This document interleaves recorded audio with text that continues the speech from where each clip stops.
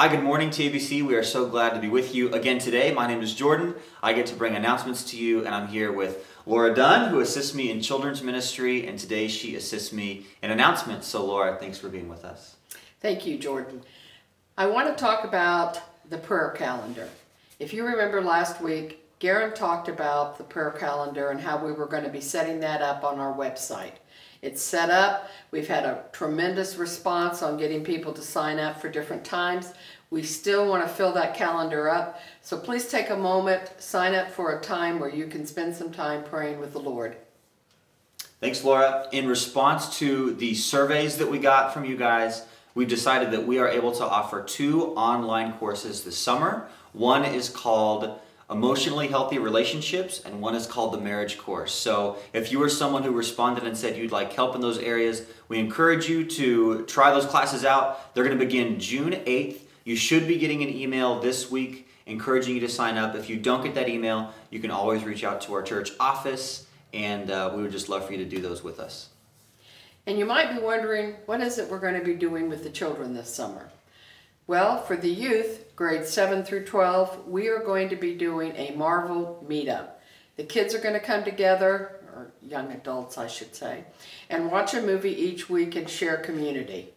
We also are going to be doing VBS, which is grades pre-K through 6th grade.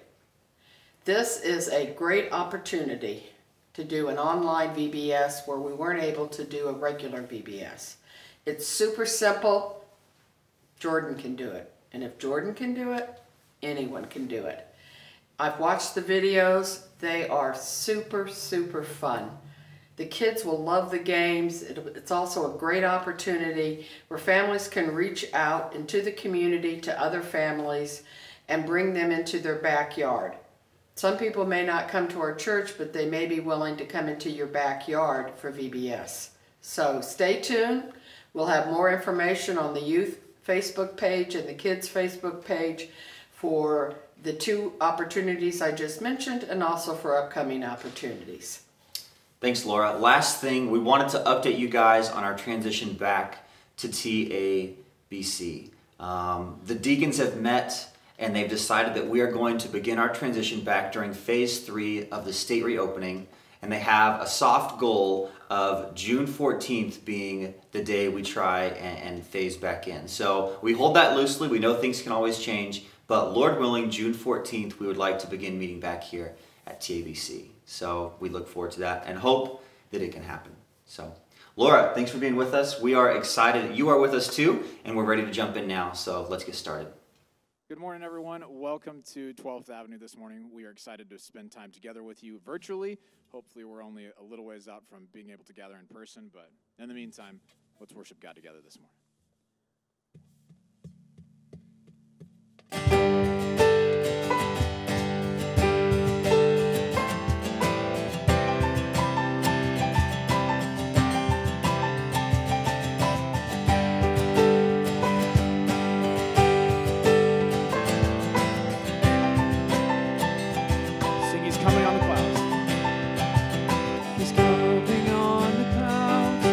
Kings and kingdoms will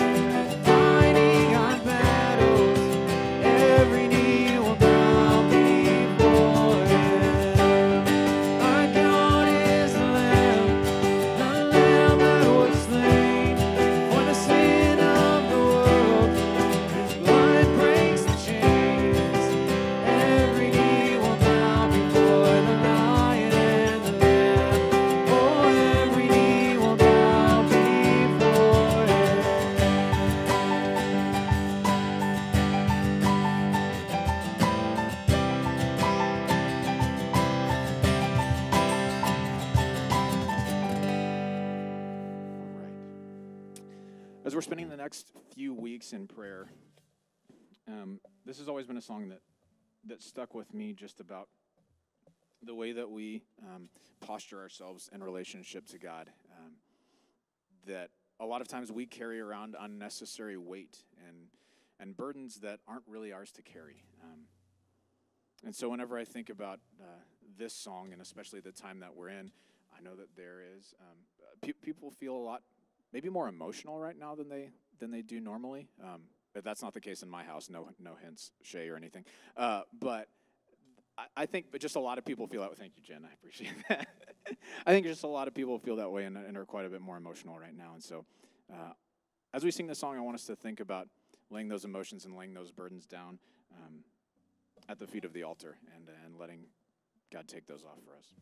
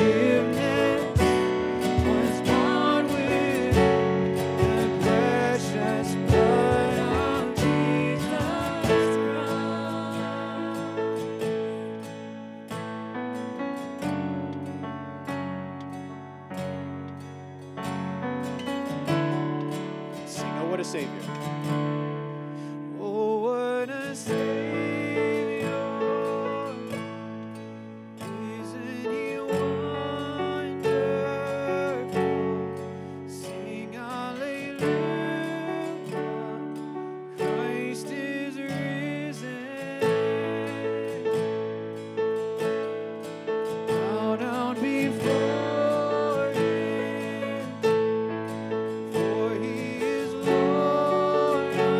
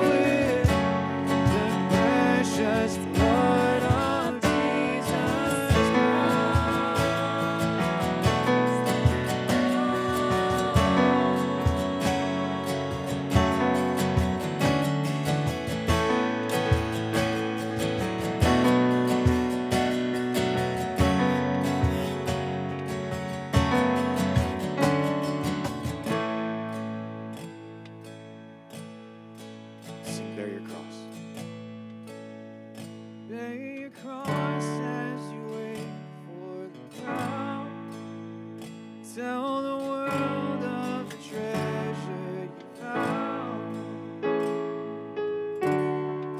God, this morning we bring all of our doubts to you.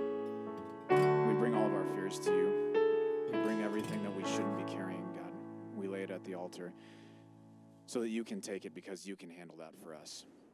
God, we thank you for that, and we love you. We thank you for Jesus. It's in his name we pray. Amen.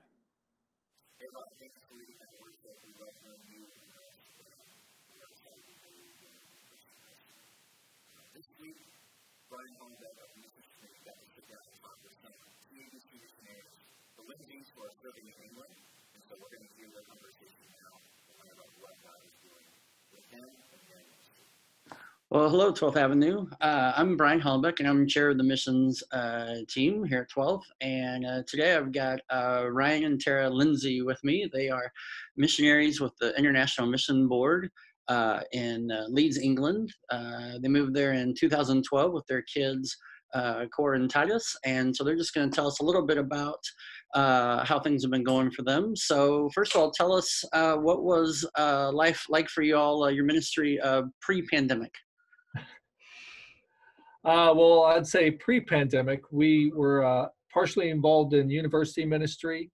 So I'm an official chaplain at the universities here in Leeds, which gives me access to about 50,000 or so students. And so I'd have various meetings with them, whether they'd come in and have questions about faith or just need somebody to talk to. But I also work with the campus ministry. I speak there regularly and kind of give them some leadership direction and kind of help them with ideas of evangelism and outreach. And then we also have other ministries here locally. So you want to cover that? We have a fellowship that meets every week, which is just a few families from the children's school. And I also teach lunchtime Bible club at the children's school once a week. And then we have various discipling appointments. We meet with people one-on-one, train leaders, and answer spiritual questions. And we coach several people. And yeah. That was all pre-pandemic. Okay. So tell us how things have changed since this COVID-19 hit, and also just how are things in England in general for everybody? Yeah. Well, we now have the highest numbers of death in Europe. So we're hovering around 37,000 now. So England is still pretty locked down. The kids don't go to school. It's all online. Our daughter's high school has already said they're not going to return this academic year, at least to the building, but they will continue online. We also just have various other, the university's closed, so we've had to move a lot of those meetings online. So it has changed a lot, but I mean, just like a lot of people, church is now online. Our Friday night small group that we started that Tara mentioned, it's online now. And so, but one of the cool things that's come out of that is because, what do you do with the kids and the parents? Because when we were all meeting in one house, it was easy enough to kind of have interaction, Terry take the kids and go off and have another lesson or something. And what's happened now is that actually our kids, Cora and Titus, write their own Bible study, have their own Zoom call with the other kids. And so the kids run their own meetings separate, and it's given them an opportunity to step up into some leadership and to have a hand at what it's like to lead a meeting. Encourage others too. Yeah. And so we've even had one of the other family's kids lead the meeting one week. So that's all been a real encouragement. Great. We've also had lots of opportunities since COVID to get to know people in our neighborhood. Before the pandemic, we had a summer barbecue every year and invited the neighbors over, but that has really grown. As it started, we had put like little postcards to the neighbors with some flowers and some Bible verses of hope, just to say we're available if they need anything. So out of that came that every week we shop for at least 2 other families on the street and deliver them their groceries and things that they can't get easily. And we've had a street picnic and just done various things. I was able to share the full gospel with one of our neighbors, and we've had some good spiritual conversations. Yeah. And Ryan gets on WhatsApp because we have a WhatsApp for our crescent now. Yeah, there's over 100 people on the WhatsApp. And so every Sunday when our church is going to go live with the sermon, with the teaching, I post on the WhatsApp group, hey, this is getting ready to go on. If you're looking for a church, if you're looking for a spiritual community, here's a way to get involved. Nobody's said whether or not they've joined, but at least the option has been made available. Mm-hmm. Mm-hmm. What about the kids? What's life in England like for them, both before the pandemic and now? Now I say we are less busy with all their activities. Mm-hmm. They're at the age 10 and 12 where they can get on with their schooling, thankfully, with just having their own schedule. And so while we have meetings, they have their own routine for school. They get on websites and school sends them homework. And then they've made their own clubs up. So today they've had chess club on their own, music club. And so those were kind of things they did before, and they've just continued it, the two of them. Mm-hmm. Titus, he was playing rugby before, so we've tried to get more time out in the garden and continue to keep that fitness level up. But they've missed being with their friends. That was something they really enjoyed.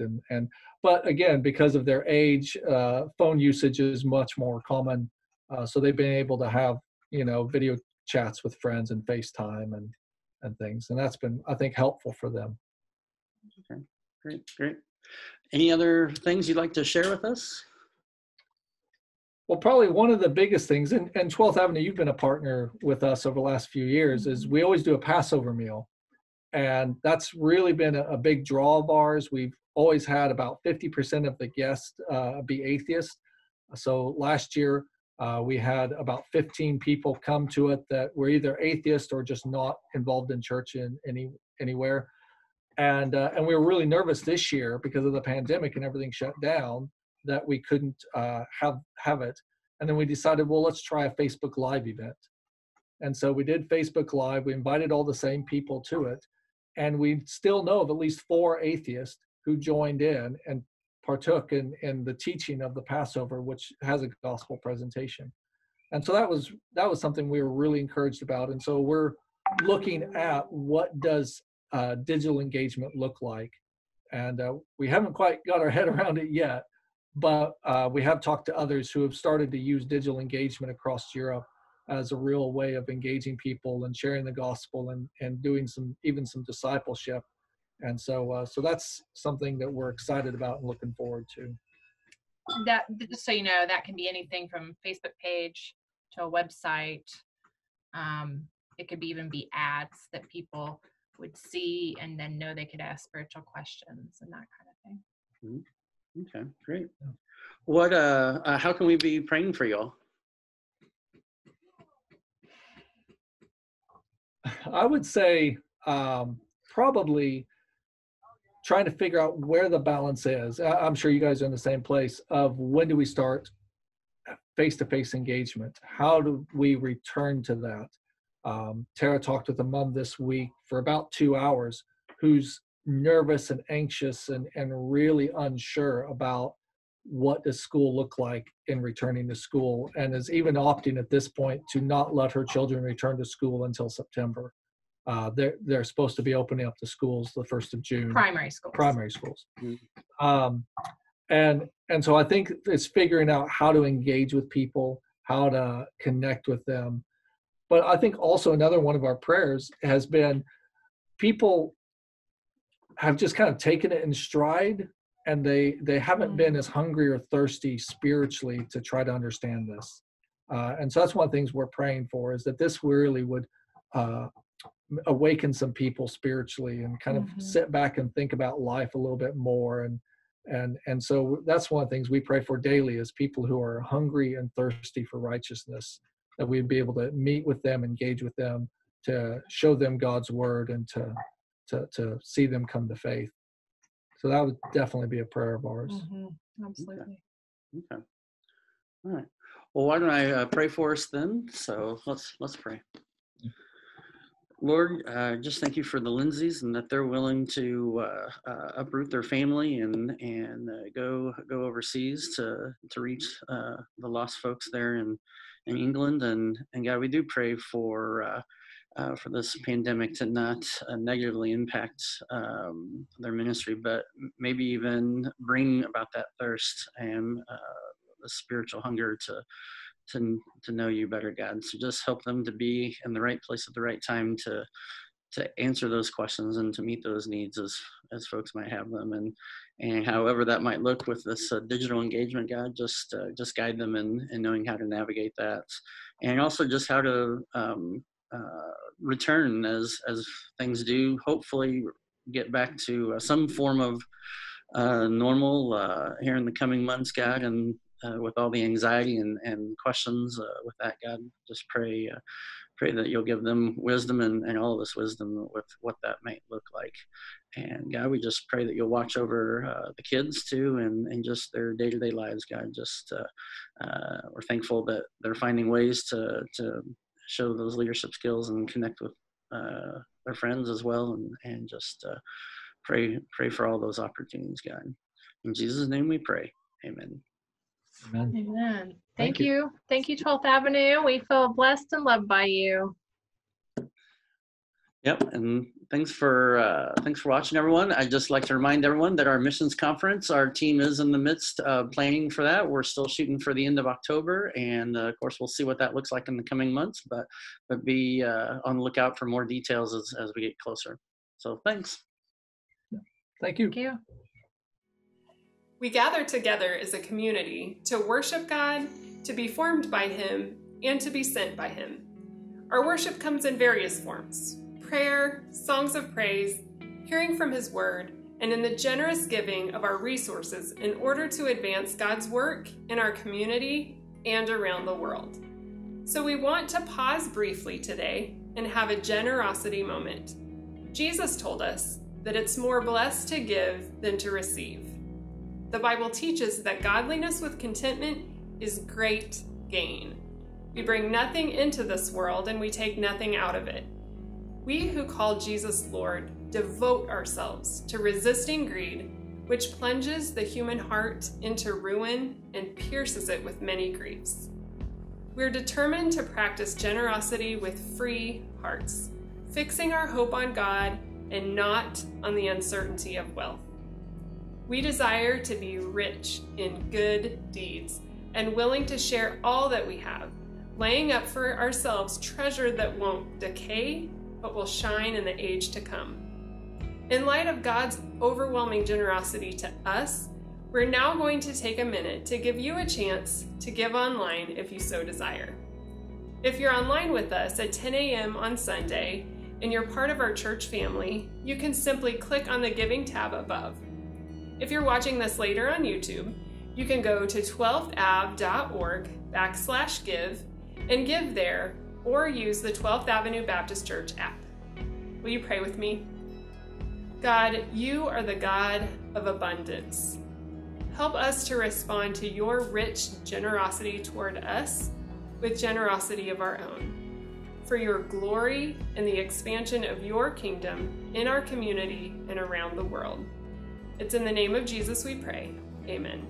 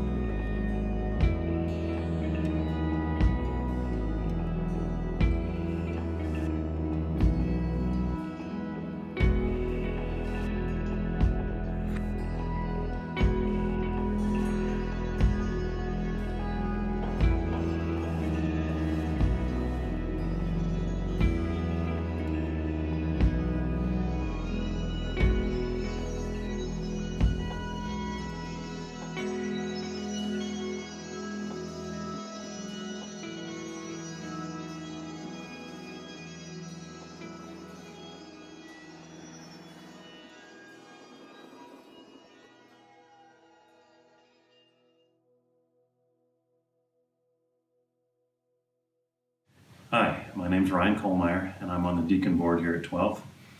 And I wanted to let you in just on some of the conversation that the deacons have been having, and honestly, I think probably a lot of the conversation we've all been having during this time of coronavirus restriction. And that is just how clear it is how built we are for relationships. We need them to be healthy, and this time dealing with these restrictions has definitely been hard on our relationships. Mainly because, I think we all feel that the best way to maintain relationships is in a person-to-person and face-to-face manner, and right now we're just not able to do that.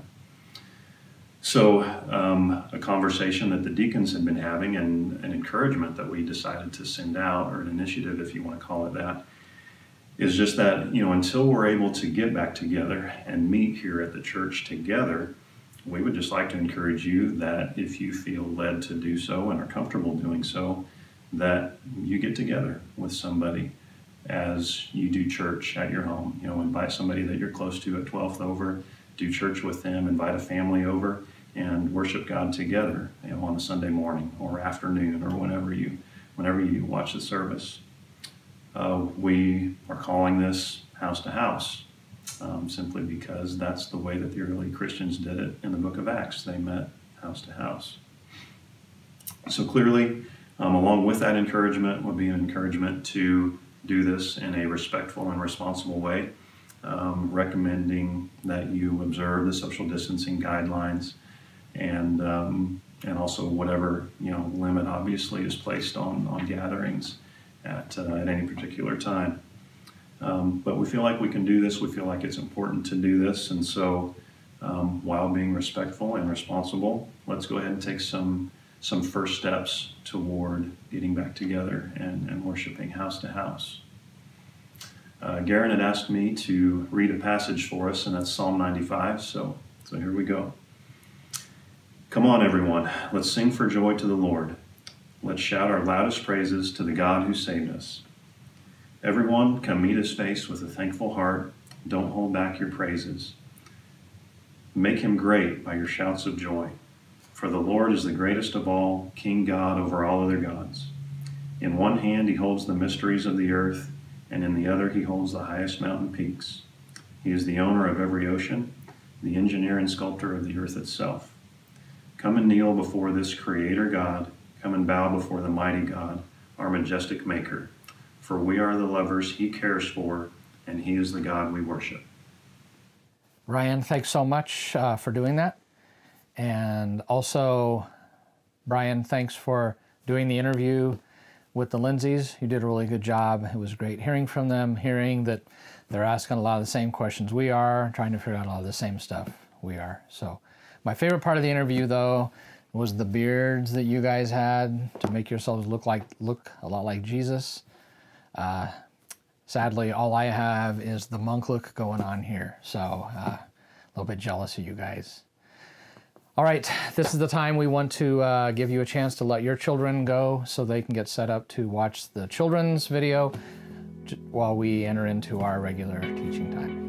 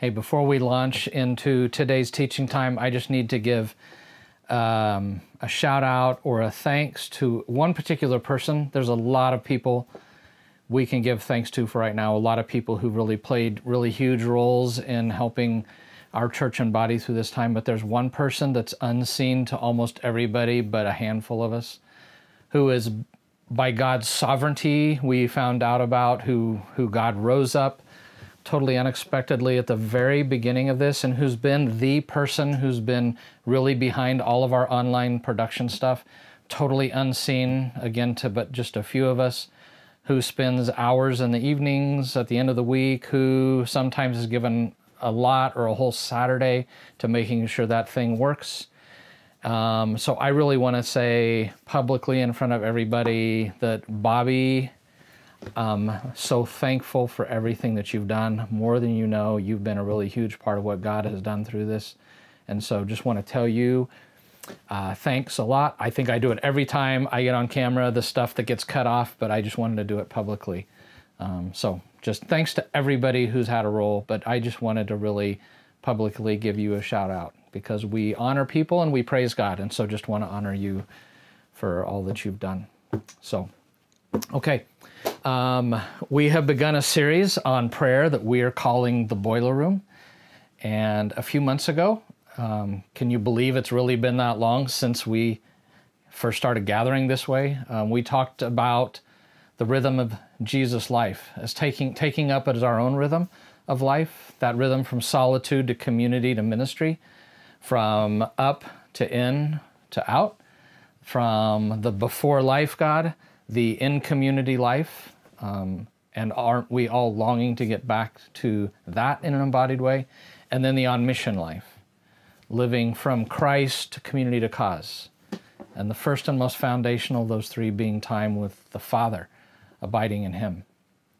In my teaching 2 weeks ago on Daniel, we noticed his ability to live well in a very unsettling place, to live his life embracing holy uncertainty. And one of the key things we saw in his life that undergirded that capacity was a life rooted in spiritual rhythms and practices, seeking God's presence. To me, this is so very important. As such, this will always be one of my key ongoing challenges to myself, to all of us as followers of Jesus, to take upon ourselves the rhythms and the practices that Jesus modeled for us. For these are the ways in which we engage God and encounter Him and experience Him and are therefore transformed by Him into the likeness of Jesus. Now, throughout the Bible, throughout the history of the church, we are reminded again and again that one of the key practices that we can build into the rhythm of our lives is daily prayer. And that's why over the next several weeks, we want to each week to cast a vision for the importance of prayer. And then each week, we want to give some practical prayer practices that can enhance your own prayer life as well as your walk with God. So we want to call us to take advantage of what is left of this season to really drill down into this practice of prayer. And as I said last week, during this time, we will be calling all of us to a greater emphasis upon prayer in our personal as well as our corporate life as a family. I would like to see it become a greater part of my life, and we would like to see it become a greater part of the church's life. And our theme verse for the next several weeks is going to be Ephesians 6:18, where Paul wrote this: "Pray in the Spirit on all occasions with all kinds of prayers and requests." I think that's a good theme verse. And I said it last week, and it is worth saying again. We all know the importance of prayer, of conversing with God. We all know it, we should do it, and that there's a part of us, I believe, and all of us that longs to do it. But it's so easy to neglect. It is so easy to suddenly find ourselves stuck in a season of prayerlessness, like a month in, and like, oh, what have I been doing or thinking? So again, there's no shame in that. Because for many of the saints of old, many of them, they found their own prayer lives unsatisfactory. So we're not going to sit and complain or wallow about it. We just want to try to grow in the discipline. So last week I tried to cast a vision for the necessity of prayer. And I want to just hit that briefly. Prayer is important for three reasons. Because one, it's essential to a life of growing intimacy with God. That's a pretty big one, right? Secondly, because a life of prayerful communion with the Father is what Jesus modeled for us. And He is the master and we are the servants. So that's the second reason why it's important. And third, I emphasized, this is the one really we camped out on, was because prayer is essential. Prayer is essential because it's the source of power behind all that we do. Again, the effects of prayer are real. I just experienced it again in my own life this very week. In fact, yesterday. The reality is that God responds to our prayers, and our prayers have influence. They actually set into motion things in the unseen realm. Prayer truly is the power behind all kingdom work, behind all we do to advance the kingdom of God.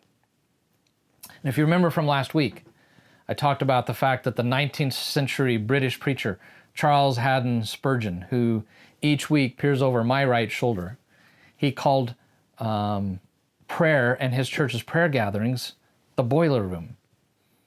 Again, he was not referencing that noisy, dank, slightly creepy back of the basement room in Wilson Elementary School of Hays, Kansas, back in the dark ages of the 1970s. I know those were the dark ages.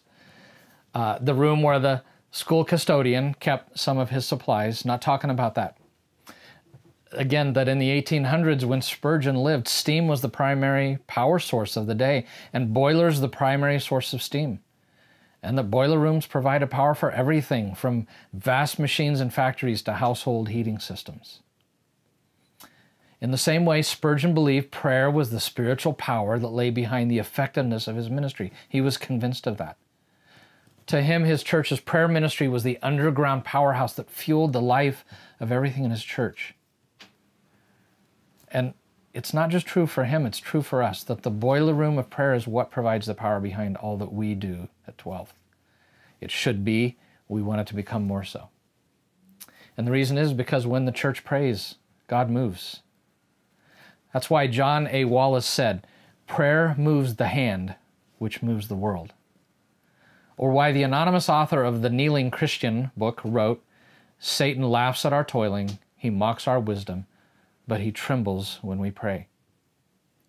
Or why Ravi Zacharias, the great modern apologist who passed away from cancer just this week, a man who taught us to love God, not just with our heart and our soul, but also with our mind. Why Ravi said, if you're not a praying person, you must carry your faith.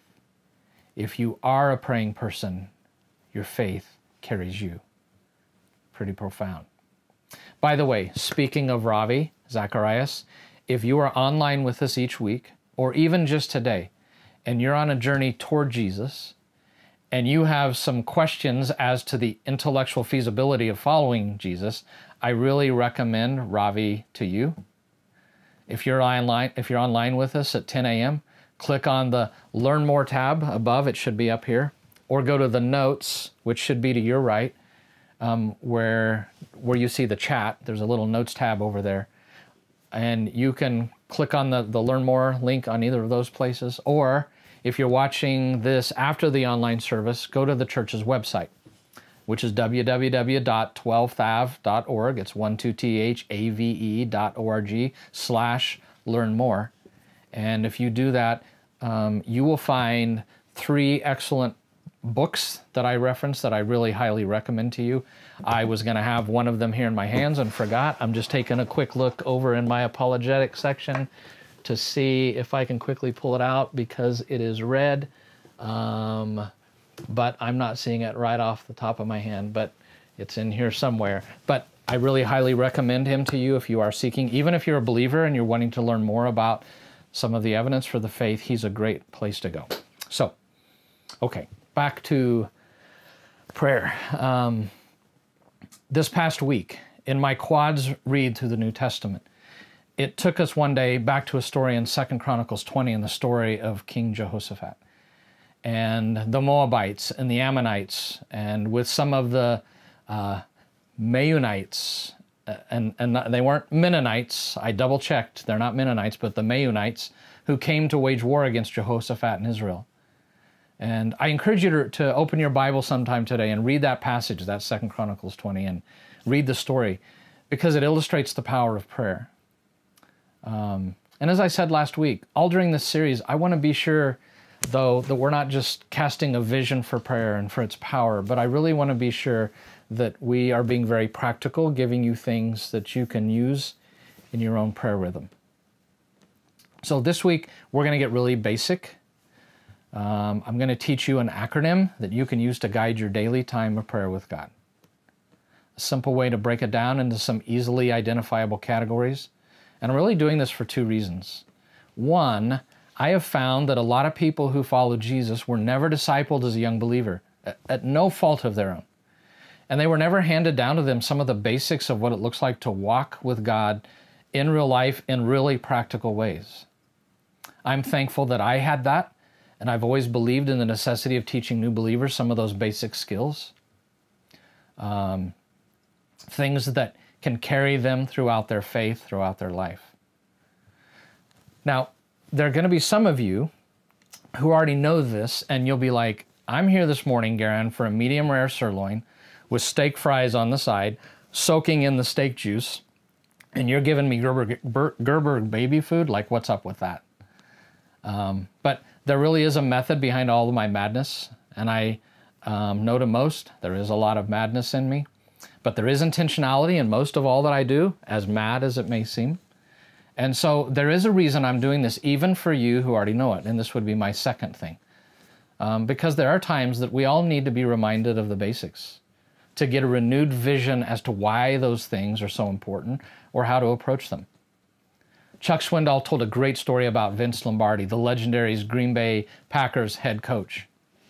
Those who played under Lombardi spoke of his intensity, his drive, his endless enthusiasm for the game. And on one occasion, his team, the Green Bay Packers, they lost to a very inferior squad. Lombardi called a practice very early the next morning. The men all gathered, sat silently in fear, not knowing what to expect from him. And Lombardi said this, okay, today we go back to the basics. And holding up a football high in the air, he said, gentlemen, this is a football. And I wish I would have had one, but I forgot to bring it. So it's just one of those days, one of those weeks. So how basic can you get, right? Holding up a football to football players saying, this is a football. That's like telling a carpenter, this is a hammer. Or a dentist, this is a drill. Or a ballerina, this is a slipper. Why in the world would a seasoned coach talk to professional athletes like that?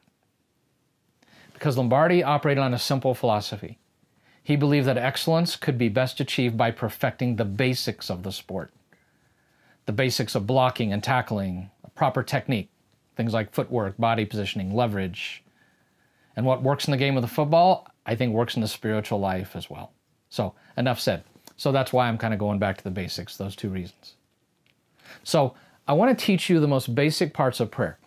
And when we finish, you'll have an acrostic that can help you in your daily prayers. When I was a baby believer, I was taught an acronym that guided me in my daily prayers for many years. It was very influential in my walk with God, and it still really influences me today. It was ACTS, A-C-T-S. I'm sure some of you know it or have been taught that. But many years ago, I learned a new acronym that I actually liked better. And so that's become my guiding framework for my prayer life and the way I teach the basics of prayer to a new believer. It's simple and it's really easy to remember. It is PRAY, P-R-A-Y. Praise, repent, ask, and yield. Praise, repent, ask, and yield. So let's dive in. The first kind of thing we do in prayer is praise. To praise someone is to speak good words to them, to honor them for the qualities they possess or the things they have done. Psalm 146, 1-2 says, praise the Lord. Praise the Lord, O my soul. I will praise the Lord all of my life. I will sing praise to my God as long as I live. Or in Psalm 135, 1 and 3, it says, praise the Lord. Praise the name of the Lord. Praise him, you servants of the Lord. Praise the Lord, for the Lord is good. Sing praise to his name. Seems to be kind of a theme to those two verses, right? Well, so we're to praise God, and that's the P of prayer. And there are two ways that we praise God. We praise God through adoration, and we praise God through thanksgiving. To adore means to love deeply. And adoration is just the verbalizing of my love for another. Psalm 29:2 says, ascribe to the Lord the glory due his name. So in adoration prayer, I'm praising God for who he is. That's a really important distinction. In adoration prayer, I'm praising God for who he is. I'm telling God the things I love about his character. It's just like when a boyfriend offers verbal adoration to his girlfriend. Sweetheart, the things I most love about you are your kindness and your sense of humor. I didn't say that very much like a boyfriend, did I? I've lost my practice. So some of my adoration prayers might sound like this. God, one of the things I most love about you is your holiness. Or, God, you're so kind and forgiving, always receiving me back to yourself, even when I've failed you. These declarations of adoration should flow out of your daily Bible reading, by the way. Let me give you an example. This week in my daily Bible reading for my quad, I was reminded in John 4 that God is truth. So in my prayer time, I simply said, wow, Father, you are all truth. That means I can fully trust you who you are and every single word that you say. And I love that about you. So just an example. But let it come out of your Bible reading. That is really, I found helpful. The second kind of praise, so the first kind is adoration. The second kind of praise is thanksgiving. In thanksgiving prayer, I'm praising God for what he has done. Not so much who he is, but what he has done. Psalm 30, 11-12 says, you turn my wailing into dancing. You remove my sackcloth and you clothe me with joy, that my heart may sing to you and not be silent. O Lord my God, I will give you thanks forever. I love 1 Thessalonians 5:18, where we are commanded to give thanks in all circumstances, for this is God's will for you in Christ Jesus. Even in the midst of difficulty, God tells me in Philippians 4, do not be anxious about anything, but in everything, by prayer and petition, with thanksgiving, present your requests to God. And the peace of God, which transcends all understanding, will guard your hearts and your minds in Christ Jesus. So, once again, my conversation with God is no different than my conversation in any other relationship. I was taught by my parents to always say thank you whenever anyone did anything kind for me, even to them. And it's the same with God. James 1:17 says, every good and perfect gift is from above, coming down from the Father of the heavenly lights. So each day, I take the time to think about the things which God has brought into my life and to thank him for them. Some of my Thanksgiving prayers might sound like this.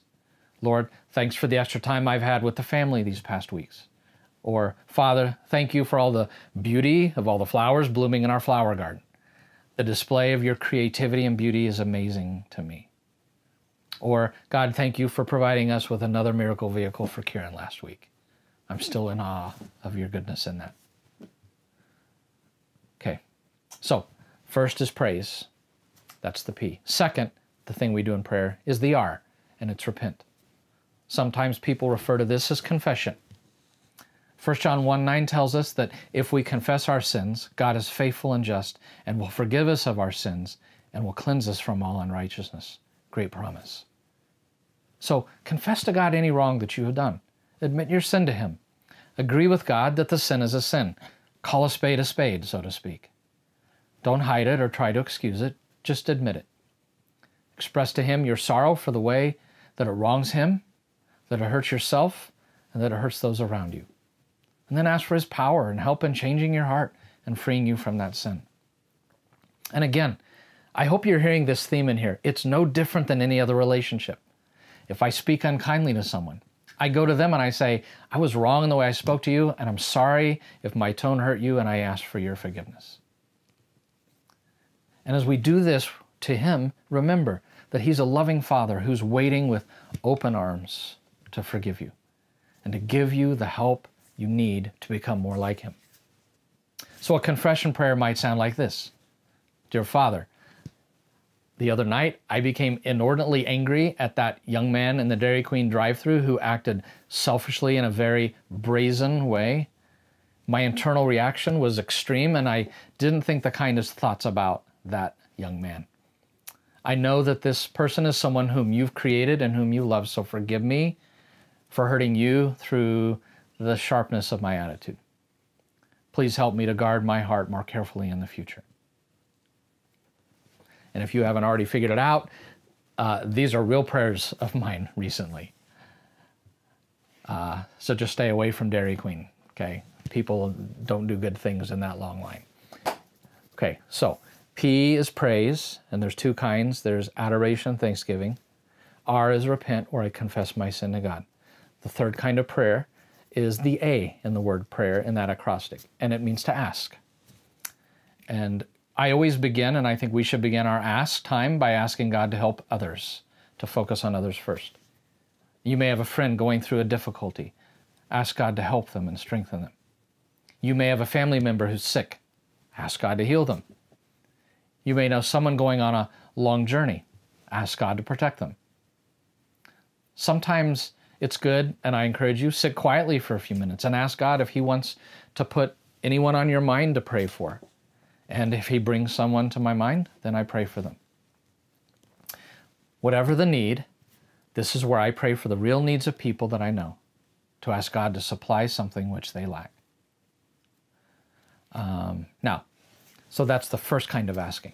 And that, if you were to give it a big church word, is what's called intercession. Intercession. The other is called petition. Both kind of churchy words, but that's okay. So intercession, that where I start in prayer for somebody else, like I just gave you an example of. It comes from the word intercede, which means to speak to a third party on behalf of someone else. It's to plead someone else's case, so to speak, to a higher authority. So intercession is prayer that I offer up to God on behalf of others, just like I gave you an example of. In 1 Timothy 2:1, Paul says, I urge you then, first of all, that requests and prayers and intercession be made for everyone. Again, it's no different than any other relationship.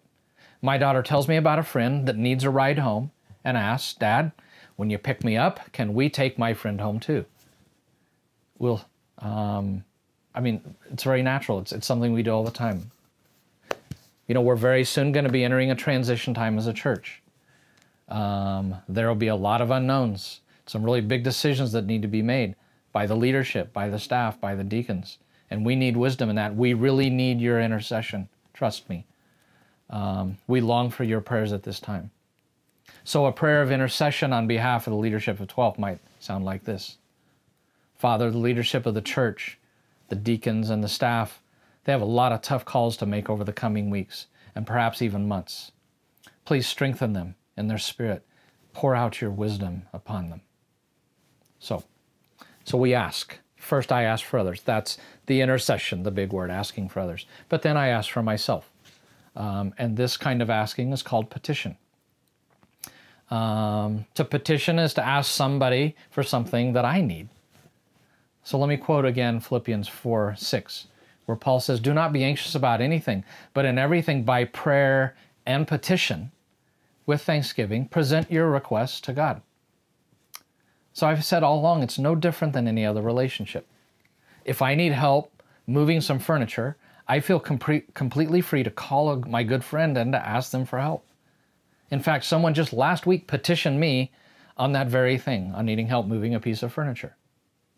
So it's the same with God.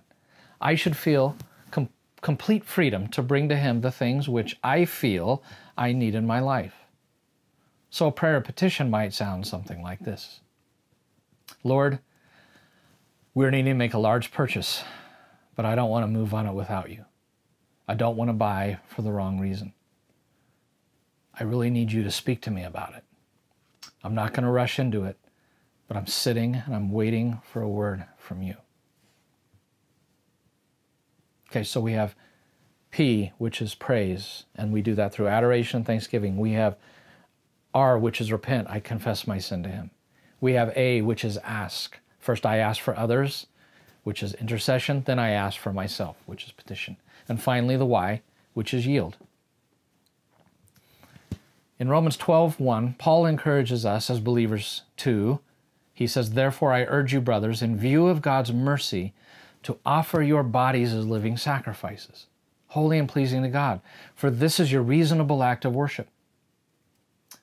So yielding prayer is where I offer up myself, my life, my body, my day, my time, my resources to be used by God for His purposes and for His fame.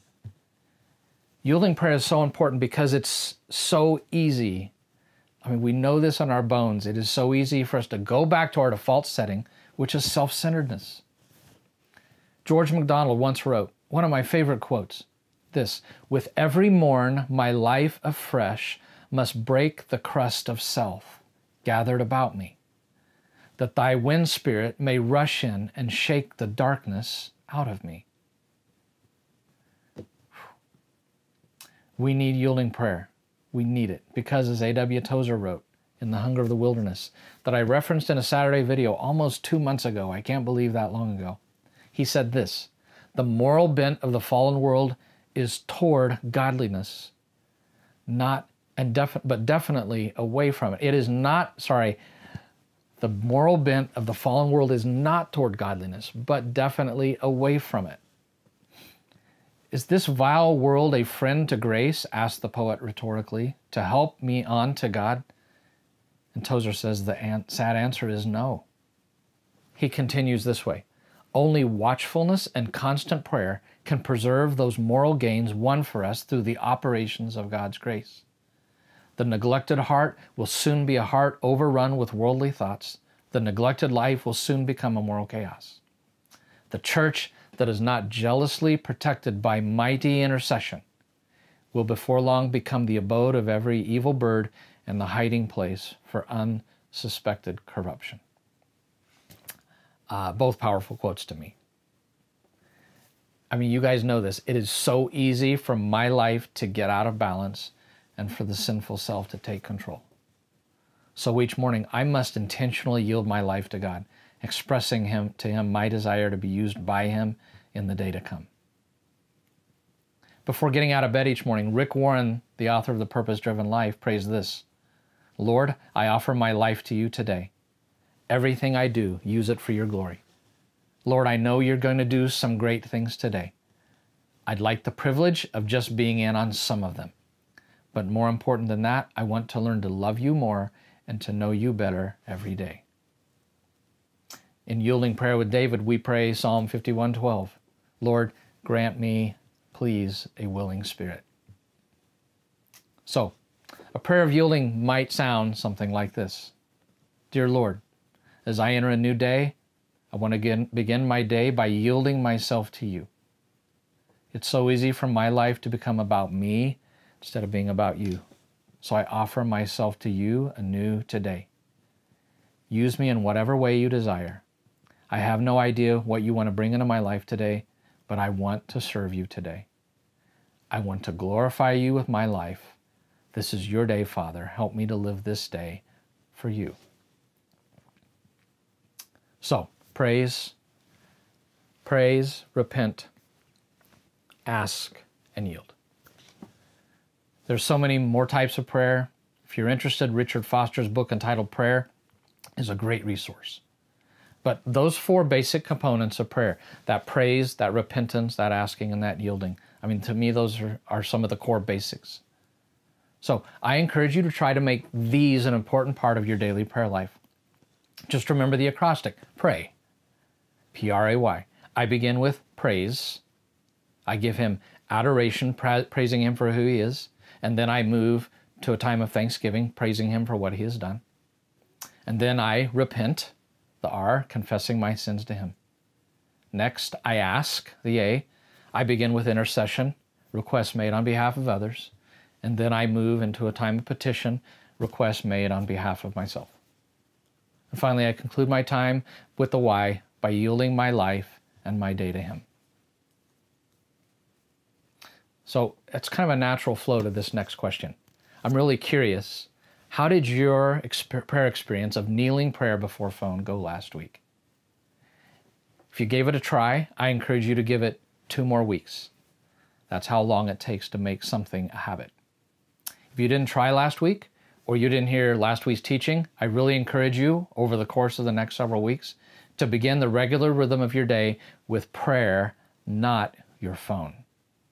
Before grabbing your phone first thing, just roll out of bed, kneel before the Father as a physical demonstration of an internal submission, and yield your day to Him. There's a lot of wisdom behind this simple practice. Just this week, I ran into a quote by C.S. Lewis that spoke to the need of this, where he said, "The moment you wake up each morning, all your wishes and hopes for the day rush at you like wild animals.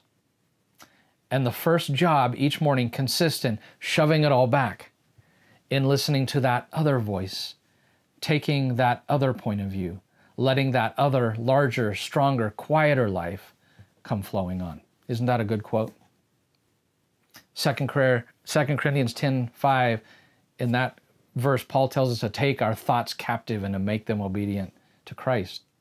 And kneeling prayer before phone is a way to do that, to intentionally direct my mind and my attention to God as the first thing every day. And finally, I want to encourage you to join us in the 12th Avenue Boiler Room if you haven't already. We've created an online calendar to have prayer going morning to evening, 7 days a week for the next several weeks. And we want to encourage as many of you as possible to sign up for a weekly 1-hour time slot of prayer over the next several weeks. And again, please don't be scared off by the thought of praying for an hour. I just spoke this week to someone who said, "I didn't do it, I didn't sign up because I don't think I can pray for more than 10 minutes. And I encourage them that it doesn't matter. God takes us where we are, not where we should be. So go ahead, give it a shot, sign up. And if you only pray for 10 minutes, that's great. Again, you have been in the presence of God, and that's something that He longs for. And here's why we're kind of emphasizing that. I didn't say this much last week. Hinted at it earlier. The leadership of 12th is seeking God's wisdom and our strength at this time. It's been a very tiring season. So please join us in praying for our church in this most interesting of seasons. We now more than ever, I feel it so deeply, we need the power that prayer brings. So if you'll simply get on the church's website, you'll find it at the top of the homepage, that word prayer at the very top. Click on that. It will take you to our boiler room. So trust me, God is longing to regularly meet with us in a very personal way. And again, I think deep inside, this is our heart's greatest desire. We just allow that desire to get directed toward important but lesser things all the time and so easily. So just let us strive to become a people of prayer, a people who walk intimately with the Father, conversing with Him every day. Let us become that house of prayer for all nations that Jesus longs for us to become. So, if you don't mind, I would like to close with a prayer, so you can join me in listening in. Lord Jesus, we know that your dream is that 12th Avenue would become a house of prayer for all nations. But even as we come blundering into your presence in prayer, even right now, we're haunted by memories of duties unperformed, of promptings disobeyed, of beckonings ignored, and of prayers unprayed. We are ashamed, O Lord, and frankly, we're tired of failure. Please make us, the people of 12th, into a people of prayer. Lord, please just slowly start that work in my own heart and all of our hearts. And Jesus, we pray this in your name because it is all about you and it's all for you. And God's people all said to that, amen. So be it. So let's close with a time of worship where we can give God our praise, where we can give Him our adoration, and we can ascribe to Him the glory that really is due His name. So, Robert, passing it off to you.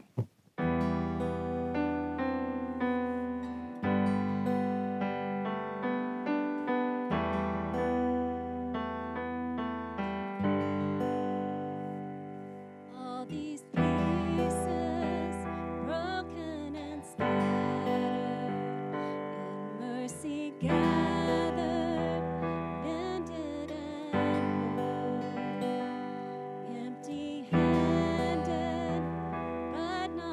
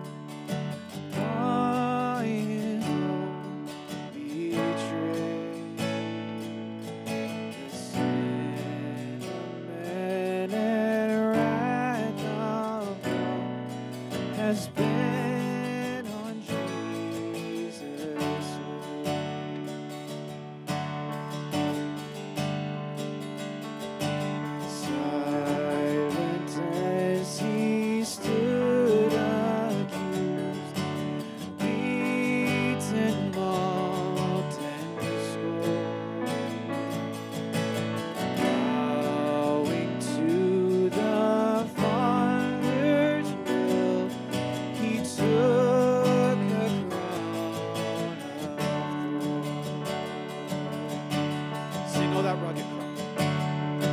Oh, that rugged cross, my salvation,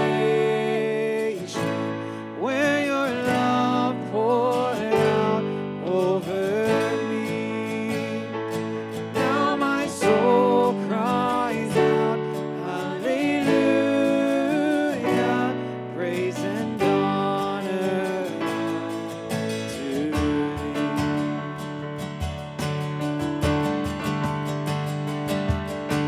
Sent of heaven, God's own Son, to purchase and redeem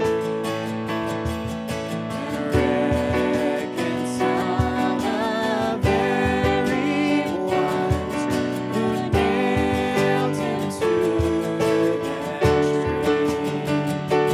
Oh, that rugged cross, my salvation, where your love poured out over me. Now my soul cries out, hallelujah, praise and honor to thee. Sing Now My Debt.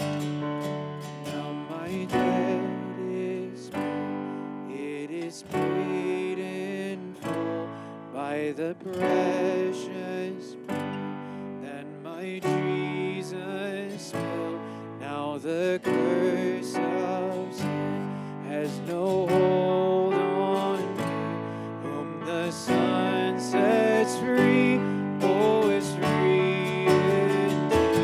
Now my debt is paid, it is paid in full by the precious blood that my Jesus spilled. Now the curse of sin has no hold on me, whom the Son sets free, oh, is free indeed. Oh, that rugged cross, my salvation, where your love poured out over me. And now my soul cries out, hallelujah, praise and honor to thee.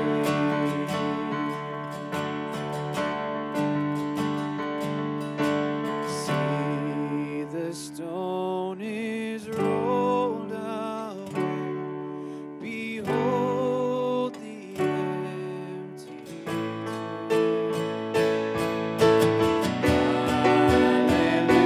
Hallelujah, God be praised. He's risen from the grave. Oh, that rugged cross, my salvation, where your love poured out over me. And now my soul cries out, hallelujah,